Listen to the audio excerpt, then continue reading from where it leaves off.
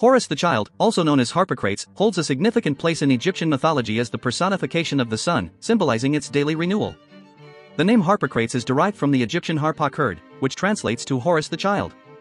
This association with the sun and its rebirth aligns with the depiction of Horus as a youthful deity, symbolizing the eternal cycle of life and death.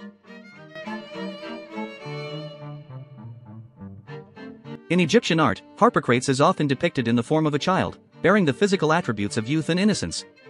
His representation closely mirrors the hieroglyph for child, emphasizing his youthful nature and connection to the concept of renewal. As the personification of the sun, Harpocrates embodies the idea of rebirth and the cyclical nature of time, reflecting the daily rising and setting of the sun.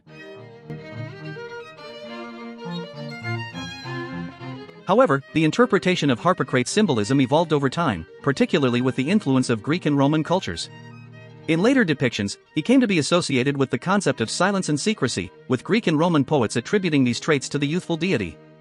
This reinterpretation led to the transformation of Harpocrates into a god of silence and confidentiality, diverging from his original role as the personification of the sun and its rejuvenation.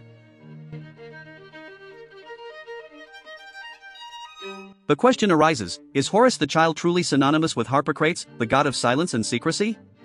The evolution of Harpocrates' symbolism from his original association with the sun to his later characterization as a deity of silence raises intriguing possibilities about the interplay between Egyptian and Greco-Roman mythologies. In Egyptian mythology, Horus the Child is revered as the son of Isis and Osiris, representing the eternal cycle of birth, death, and rebirth. His youthful form embodies the unending renewal of life, symbolized by the daily rising of the sun.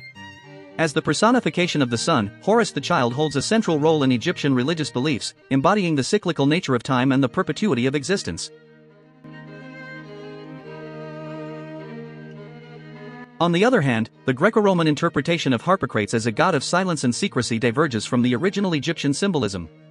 The association of Harpocrates with silence and confidentiality reflects a departure from his primary role as the youthful representation of the sun. This transformation raises questions about the cultural exchange between Egyptian and Greco-Roman mythologies, as well as the adaptation of deities to fit the evolving beliefs and values of different societies. The depiction of Horus the Child as the personification of the sun aligns with the fundamental principles of Egyptian mythology, emphasizing the cyclical nature of time and the eternal renewal of life. His association with the sun's daily rebirth underscores the importance of celestial phenomena in ancient Egyptian religious practices, highlighting the significance of the sun as a symbol of vitality and regeneration. The reinterpretation of Harpocrates as a god of silence and secrecy within Greco-Roman traditions introduces a new dimension to the deity symbolism, reflecting the cultural exchange and adaptation of religious concepts across different civilizations. The transformation of Harpocrates' symbolism raises intriguing questions about the fluidity of mythological narratives and the ways in which deities are reimagined to align with evolving cultural beliefs and values.